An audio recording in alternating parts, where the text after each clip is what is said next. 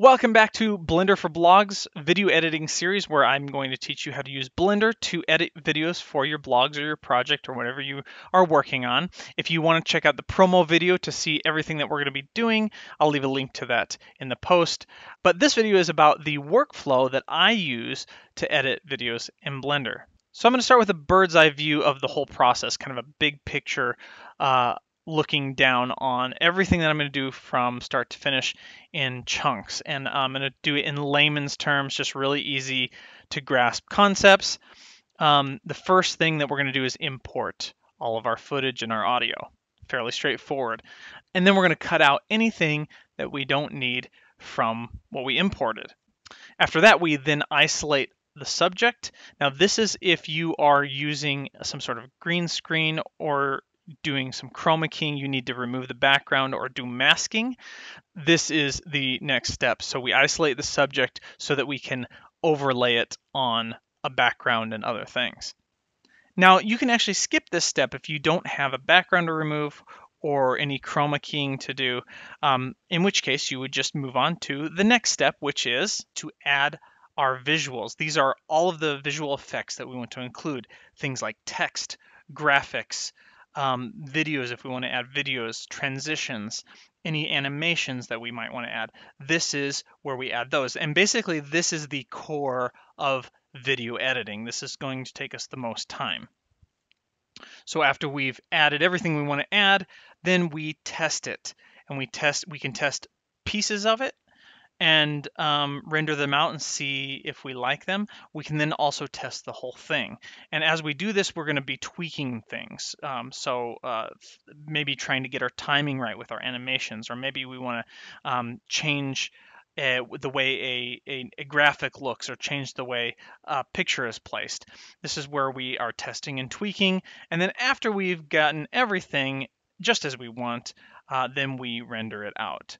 So this is the basic big picture bird's eye view of the workflow I use when I'm editing videos in Blender. So we import, we cut, we isolate the subject, we add our visuals, we test and tweak it, and then we render. Now I typically do these things in 4 phases. So phase 1 is where we're going to import the footage. We're going to align the audio if we have external audio, and then we're going to make our cuts. So cut 1 is going to be our rough cut where we cut out all of the mistakes, everything that's big that we know right away we don't want. Cut 2 is more of a refined cut where we're kind of getting the timing right, and we can even maybe go further into a cut 3 or cut 4. I try not to do past 2. I might do a cut 3, but basically just trying to get everything out that we don't want and getting the timing right so it runs together smoothly. And then we move on to phase 2, and that is where we remove our green screen, maybe do a little color grading, and then in Blender we create what's called an image sequence. And an image sequence basically is just that. It's an sequence of images. In this case, particularly images that have a transparent background. So since we've removed the background, we want to then overlay the subject on something else. And so an image sequence is actually very important to have that fine control over the placement of your subject. And then we move on to phase 3 where we add our visuals, our text, graphics, videos, transitions, effects, or TGVTE if that is helpful for you, I don't know. And again, this is the core of editing like I was saying. And then finally phase 4, test, tweak, and render it out. So this is what it kind of looks like in each of the phases, and this is how I'm going to be uploading my videos: phase 1, part 1, phase 1, part 2, and on and on. So putting the phases together with the bird's eye view, we have phase 1 is import and cut, phase 2 is isolate the subject, phase 3 is add our visuals, phase 4 is test, tweak, and render. And then if you want to see it comparatively with the length of time each phase might take, here is the graph, I guess the bar for that or whatever.